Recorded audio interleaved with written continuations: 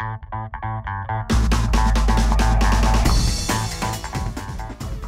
right, everybody, welcome back. Excited to get into the latest and greatest in the financial independence community. And actually, I guess to kind of tee this up, Brad, I threw a bumper at the beginning of the episode that we did with Joanna Penn before we rolled it out, just acknowledging a few ridiculously titled articles that I had seen saying, is the financial independence movement over? Is it all gone? and you didn't get a chance to respond or weigh in on that, but man, are they right? Is it over? Oh, man, that is really genuinely the most preposterous thing I've heard in a long time. I think the financial independence movement was born out of the 2008 recession. And I think in times of turmoil, people need this information now more than ever, right? Like, it's easy to delude yourself into believing that living paycheck to paycheck or even getting into a little credit card debt is okay in times of plenty, right? Like, so many people delude themselves into thinking that, like, oh, I can pay my bills. I'm going along to get along, right? Everything's happy. But man, you know, for Game of Thrones fans, winter is coming, right? Like, and that doesn't mean be doom and gloom. It means the good times are not always going to be there, and you're fooling yourself if you think that, right? So, like, you have to plan for situations where things might get even minorly difficult, right? You might lose your job even in normal times, right? Like, you might lose your job and you need to find a new job and it takes you 60 days, right? Like, when you are following the path to FI, you have that runway. That's simple, right? Like, that's just life. And you have power. You don't need to say yes to the first job that comes along, right? Like, and now, clearly now, of all times, I haven't heard much doom and gloom financially from our community at all. And it's because they're in positions of strength, right? People who have been following the path to FI for any period of time whatsoever, have been saving money. They've been thinking about their finances. They have a savings rate. They have emergency savings. Maybe they have even more than just their 3 to 6 months of emergency savings. Hopefully, many, many people have hundreds of thousands of dollars. There are things to worry about right now, but so many people in our community are not at an existential crisis financially because they've been following the path to FI. And I think tens of millions of people, if not more, just in the US alone, are going to wake up to the enormous life-changing power of the financial independence movement because they realize that it's not okay now to just kind of get along or just scrape by and, you know, just be blissfully unaware. I mean, that's the sad reality right now is people are realizing that's just not good enough. You cannot just plan for the best. You have to have that space between your income and your expenses. You need to save money, not for some retirement 50 years down the road, for life. Life is bumpy sometimes. Obviously, this bump is bigger than any of us. This could be described as a pothole. Yes, a very large mountainous pothole. But life is bumpy even in the best of times. So to only plan for the perfect scenario is foolish at best. So anyway, Jonathan, the short answer to your question is the FIRE movement is not only not going anywhere, I think the enormous life-changing power of this is going to be brought front and center to tens of millions of people. Yeah, I agree with you. I think it's ridiculous, borderline irresponsible to have an article like that to chide people for saving money when the market is going down. It's not going to age well, right? I mean, there's no universe where someone that has saved money and prepared when times were good is going to look back with regret on that preparation. And anybody that writes that article or fosters that line of thinking will just, it's not going to age well. So if someone comes to you and asks you, like, what's your perspective on this? Just be honest. Like, it's not that you're not worried. It's just that you're not worried about your finances, right? You're in a much better place now than you would have been in a vacuum where you were paycheck to paycheck. I think that's something that, as a community, the financial independence community, I think that's something that we can all agree on. We are in much better shape now than we would have been in an alternate paycheck to paycheck scenario. Happy to talk about it more. If you have more questions, reach out to us. But I mean, it's just that simple. It really is. And here's where I want to say, right now, and this is what I was getting at with that bumper at the beginning of that episode, because people are scared, because they realize that the status quo is terrifying, they're looking to build some financial resilience in their life. And maybe a money topic that historically has been taboo, they're actually willing to have a conversation now.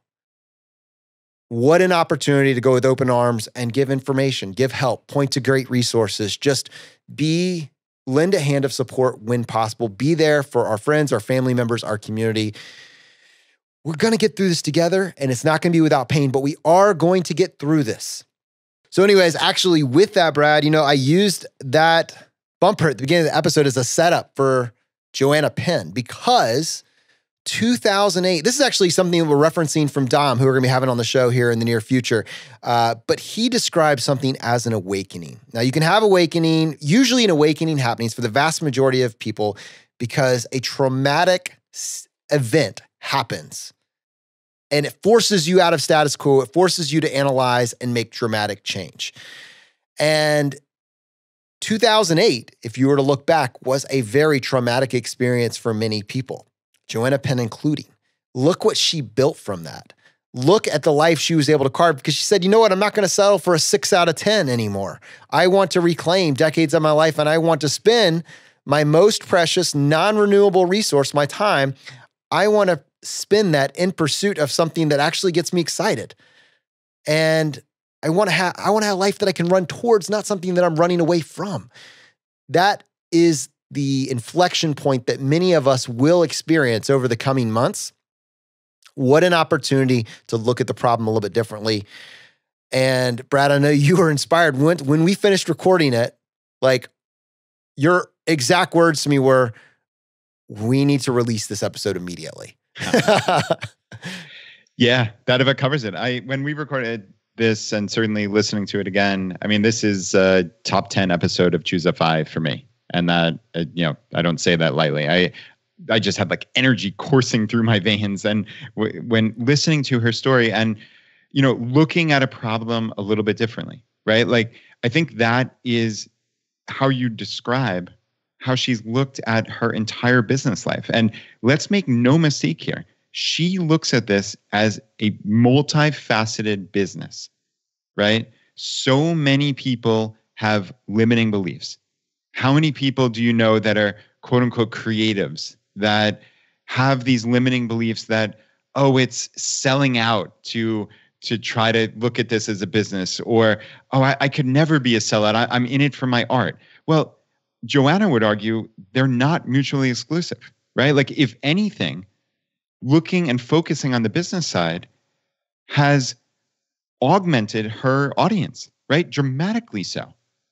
Because she's been able to find these successful ways to raise her profile through podcasts and things like this, like that ultimately have nothing to do with the actual books that she's writing, but yet that clearly makes her an expert in a field and people look to her. That is helping her dramatically. She has many different sources and lines of income from this one overall business.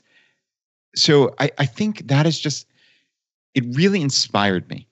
Because I think a lot of people do get held back by those limiting beliefs, or they're satisfied with maybe one successful line of business. And, it's working. And again, it's working in good times, but who knows what happens. But when you diversify yourself, you have options, right? And you can always drill down on things that are working or that you want to see succeed more, or maybe just where your passion and your energy is. Right? Like, having that option, just optionality in life is a positive. And I think Joanna typified that like no one else I've seen. So MK, I know this was a huge episode for you. I know that she is a personal hero of yours, and you advocated for her to come on the show. You joined us on the episode as well. Just like, what has her personal journey meant for you as a source of inspiration? And, what actions have you taken in her own life because of kind of the path that she illustrated for us? Yeah, so I think she really underscored some important points that I've taken to heart. And that is, we look at her success now and we say, wow, that's amazing that she built this. But then reminded she started in 2000, she said 2007, but the fire was lit in 2008 when, the global economy collapsed. And she said, she had a couple years of maybe making $1,000. Like, it took a while to build the momentum. And then over time it got there. And I think that's a really good reminder to myself and also to other people in our community that if you're looking to build something now, maybe you're panicked now about the economy. Maybe you're panicked now about where's that next paycheck going to come from. If you're worried about being furloughed or laid off, start to build something now. It may not replace your total income. It may take a while to do that and build to that, but it's that consistent effort. It's building those systems and then over time seeing that success. And also knowing that,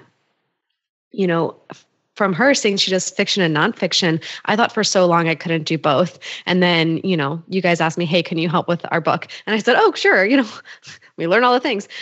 So I've actually taken from her more empowerment to say, no, I can define for myself the career that I want to make for myself as an author. And that is I write sci-fi and thriller. And yes, I also now have my own nonfiction books about self-publishing and things like that because I want to help more people and be there for people. So I've definitely taken a lot of inspiration from her. But I know I'm not even going to try to compare. I'm going to make my own path. I'll be inspired by her, but I'm not going to try to follow anybody else's path because it's not going to end well. I'm going to be a lot of comparison. It's not going to be good for my psyche, but it's very inspiring to see that somebody who is so successful and wants to give back so much after all of that success. So that was a really positive outcome from that.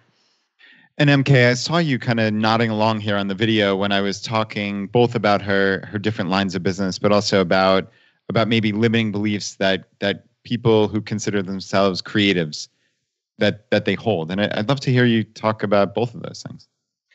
Yeah. So first with the different lines of business, I mean, she makes it really clear for herself, like each book is its own profit line for her. So each series, each book, and that's something I've started to evaluate of saying, this isn't just a work of art. This is, how is this going to move the needle so I can continue to do this down the line and building multiple lines of business for myself. And I think that's something to keep in mind. So maybe your passion isn't writing. Maybe your passion is photography. Well, what are all the different things you can do? And I actually have a lot of local friends who are wedding photographers. All their events were just canceled.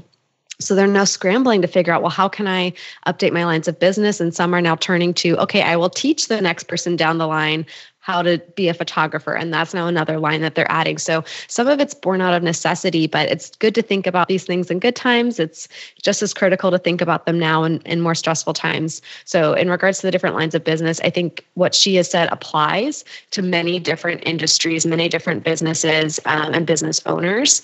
And talking about limiting beliefs, I think that's something we've seen underscored by so many guests that have been on the show. They didn't believe that they could start their business. They didn't believe that they could ask for that raise or that promotion or that remote work opportunity. They didn't believe that they could be debt free because they were conditioned. They saw their parents always in debt. They felt that they would always be in debt. So whether it's, these financial, these, non-creative elements, or whether it's starting your own business, I think it's just writing down those beliefs and then saying them out loud and realizing like, well, that's silly.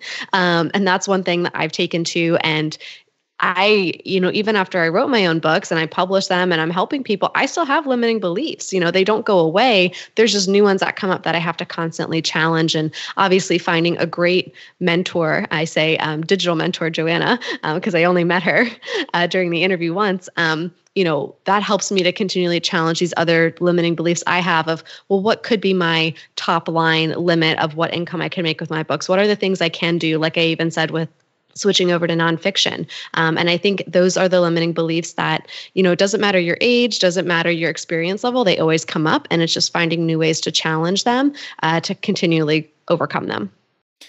Yeah, this is, this is you mentioned your friends that are photographers that are suddenly finding kind of the work drying up at the moment. And there's a lot of small business owners and entrepreneurs and side hustlers that had freelance work or other gigs that are kind of drying up at the moment. There's other people that haven't even started, are still in their 9 to 5 and that work is drying up or they're getting less hours or et cetera. And my thought is on this is if you have a lot of time and not a lot of work coming in at the moment, but you've taken care of the basics, you understand you have an emergency fund in place, you have some margin in your life, like you're doing what you can to make sure you can provide for yourself and your family, and you still find yourself with extra time and energy, what an opportunity to start focusing on your talent stack to build the skills that will be in demand when this pops back. And maybe actually you get some insight into what will be in demand and what won't be in demand. And you can start preparing yourself for that inevitable shift in the winds. I can tell you right now, when it comes to like freelance work, like podcast editing is a skill. It's one that can be learned. Our good friend Steve Stewart, who edits this podcast, he is in very, very high demand right now and has as much work as he can handle. This is a skill that can be learned without a college degree, right? Video editing. I don't know. Pick any number of skill. I just picked these two digital because it happens to be the space that we are in. But anything that you want to learn can be learned if you can dedicate some time and energy to learning it. What an opportunity to build out your talent stack. Brad, this is something that we've talked about many times, but now maybe someone has time to actually follow through on something that they have desired to do for a long time. Yeah. That is a silver lining, right? Like you have the time. You cannot make that excuse anymore.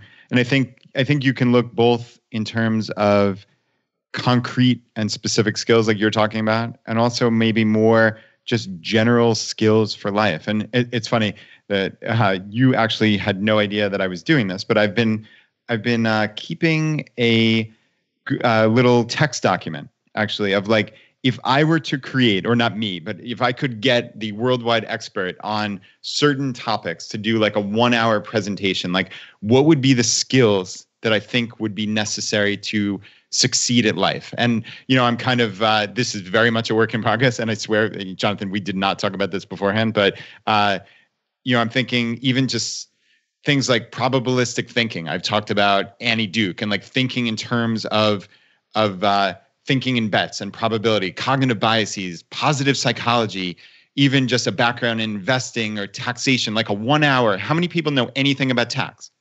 Nobody, right? Like, how much better off would you be if you had an hour of that? Are you designing your own degree?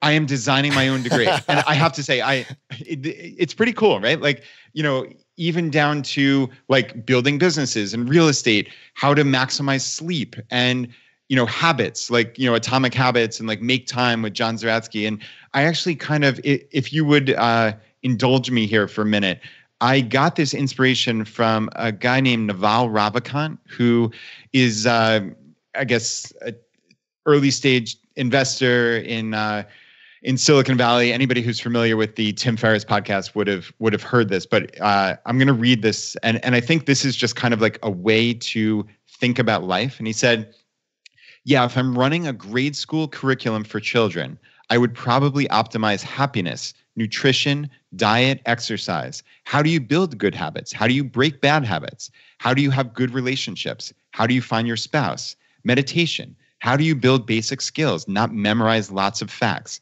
What kinds of books should you read? Older ones, not newer ones that work. Have them work on something charitable related, or take them to the third world and show them suffering, true suffering, so they can get some context. I'd probably teach them public speaking, business writing, basic persuasion, maybe a little bit of programming on top of the reading, writing, and arithmetic. I'd probably eliminate chunks of geography, history, and honestly, even second or third languages."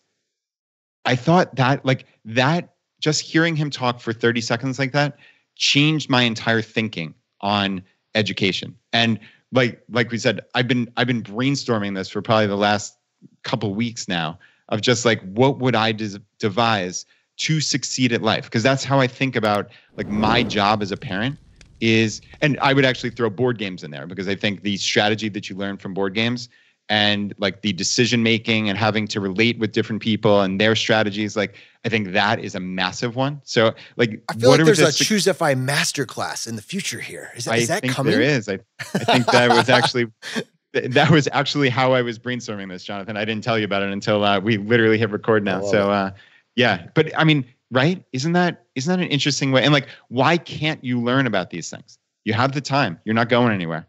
At some point, I think I'm going to have a real opportunity to have a hand in kind of molding my son's education in a very like active sense. And I would hope, because I agree with everything you just said. I mean, if you could kind of stack, here's the skills that you need to succeed at life, the actual execution of those, how you get these, there's a lot of leniency in how it would be executed on. But like, if you had these skills, you're going to crush this game that we call life. And getting the opportunity to think through what that would look like now gives you a lot of freedom in saying, forget that, the degree. I'm not trashing the degree. This is not in any way putting degree. So, but I'm saying, set the actual degree to the side. If an individual, a young man or woman, has these skills locked down as they become an adult, responsible for their own life, they will thrive. It's a mathematical certainty. If you have that mentality, it gives you a lot of freedom saying, well, how do I have this end result in mind, how they get there gives you a lot of flexibility with how you build that. And you have a lot of time to think through it. And I'm sure, Brad, your timeline's a little bit more compressed, but at the same point, what is this looking like as you start to take this model and say, Molly, Anna, I think it'd be important that you have these concepts locked down. How does that manifest in your own personal reality? Yeah, I mean, you're right. It is a little compressed as compared to your kids, obviously, though my kids are not old by any means. They are 8 and 11. So, I am in some way running out of time. I have 7 years to pontificate. That's all I got. But no, I mean, I do think about this, right? Like I try to not be the overbearing dad. Like I never want to be that person because I feel like, that kind of perspective gets tuned out. I try to phrase everything in terms of like, here's a strategy. Like if my kids would describe me as like my lessons as one thing, it would be strategies. So it's like me talking both about, things that I do well and things that I don't do well. So it's not like, oh, here's this, omniscient dad who knows everything. Like that's not how I roll at all. I just try to teach them lessons. And like I said, even like board games, like I think board games are one of the best ways to succeed at life because they teach you just skills. I think another thing, actually, I think I mentioned to you, but I didn't give you all the info beforehand, that I sat down with my girls yesterday with the book, The Simple Startup. So we had Rob Phelan on the podcast, what was it, probably a month ago at this point. Yeah. And in all fairness, at that time, I said how beautiful this book was. I had flipped through it and it was remarkable. But yesterday I sat down with my kids for the very first time. So it's a beginner's guide to starting a business. And I mean, this is the most honest and sincere review I could ever give. Like this thing was life-changing for my kids. Like they lit up. It was almost so akin. A couple of years ago, Jonathan, on the podcast, I talked about when I sat down and explained compound interest to my daughter, Anna, and it was just like that light bulb moment. Well, both kids had that, but honestly, Molly, my 8-year-old, had it even more yesterday with this Simple Startup book. It was one of these moments where I described, and this is obviously a bit of hyperbole and a bit of parental exaggeration, but honestly, not all that much. I said, this is what I wrote to Rob yesterday. I said, so I just had one of the best hours of my life, maybe. My 8-year-old Molly, without much hyperbole, is like an 8-year-old version of Elon Musk, Steve Jobs, Bill Gates, and Gary Vaynerchuk rolled together. No hyperbole there at all. No, not at all. Not at all. So Laura was listening from the other room and called me into the kitchen. And she's like, do you believe what you're hearing from Molly? Like, do you even believe that this is coming out of this little 8-year-old pipsqueak? Like Molly is very deceptive. She has this like adorable little voice. And like, maybe you don't take her as seriously, like intellectually, even though we know she's extraordinarily smart.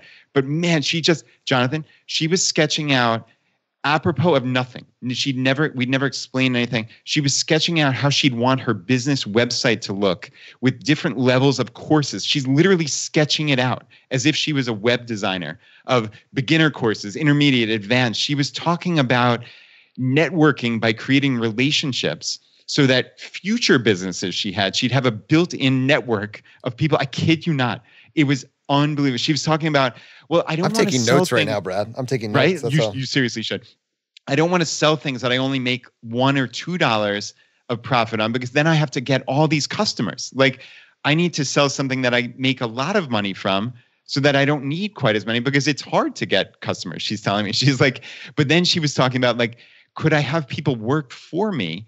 And then it's not just limited by my time. And she actually said she had the insight to say, I would always care more about selling than they would since it's my business. So probably each hour I could sell more.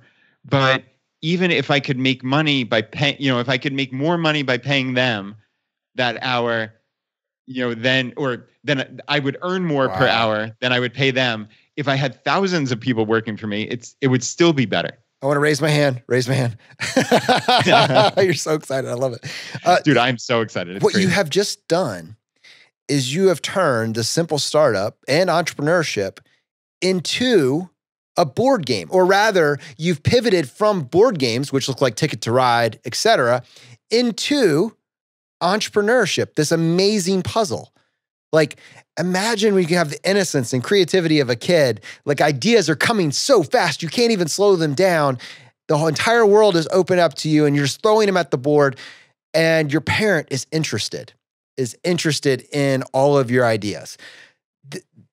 This is incredible. I mean, what an opportunity for us, for ourselves. So like, let's parse this out. Let's have two separate conversations. Give yourself permission to have unbridled creativity and optimism, and nothing is off limits. This isn't your only business. This is your first of many, right? We're going to keep throwing ideas at the board until something sticks and we love it for all the right reasons. We're going to explore it the same way we would think about a board game. There is no losing in it. You don't lose. There's no losing here. This is an opportunity to flex our creative muscles in a risk-free environment because we're not going into debt to start these ideas. Molly isn't going into debt to create this. She's flexing her creativity, and as a result, at some point, she will have a business, and it's fun. There's no downside. In the meantime, let's say that like she's not ready to execute on the business. She can start building the skills necessary to make the business possible. Those skills have value in and of themselves, right? Like she just sketched out a website. That's a skill. Now she would need to create it. I bet her dad could give her a little bit of help on resources that would be useful in creating her very first website. That's what I was thinking. Like if you can just have if you can have a talent stack of skills that are valuable, and then start adding onto that the mentality, the game theory, all those extra things that allow you to take it to the next level, like you've really put together a portfolio which is going to guarantee your success. I'm incredibly inspired by your daughter. I'm sure our audience is as well, but you can replicate this experience. Take the time, the bandwidth that's been freed up, if it's there, and let's start applying it to ourselves, working on our inner game, and let's start providing that opportunity to our kids. You shouldn't be 30 years old before you're given permission to have your first creative idea. Let's encourage that and foster that conversation now, repeatedly. This is risk-free for them. Of course, we should be having these conversations. And Brad, it sounds like you're saying the simple startup for you guys was the catalyst for that. Yeah, that is the first of many conversations. It was funny because we did that at about 2:00 yesterday afternoon. And as the kids were going to bed, they were both sitting in Anna's room, each of them with their copy of the book. And of course, poor old dad was exhausted. I actually went to sleep at like 9:20 last night, and I was the one who left the simple startup party. But Molly, of course, brought it down with her first thing in the morning. So as soon as we're done recording here, we're gonna go do the next round of chapter 2, I think it is. So yeah, this is it's really has been a game changer for us. And like we talked about, it's about just being curious. It's about building skills, like all those things that I read off. That Naval Ravikant was talking about, the things that I had brainstormed, like find something that interests you in there and just learn something new. We have time now, which is pretty awesome. And obviously I would be remiss if I didn't mention, you can get this book. Probably the easiest way, aside from going to thesimplestartup.com, is just to go to the homepage of ChooseFI.com. And at the very top, there's an Our Book section, and you can find this book and our book, ChooseFI, Your Blueprint to Financial Independence. All right, everyone, thanks so much for joining us. Tomorrow, we are going to be talking about the stimulus package that was released this past week, giving you our perspective on it. So make sure you stay tuned to that. Then Friday, we have Dominic Cortuccio coming in. He's been on the show twice. We're bringing him back and to talk about inner game. Let's focus on controlling what we can control. I'm excited to share these episodes with you. So stay tuned as we continue to go down the road less traveled.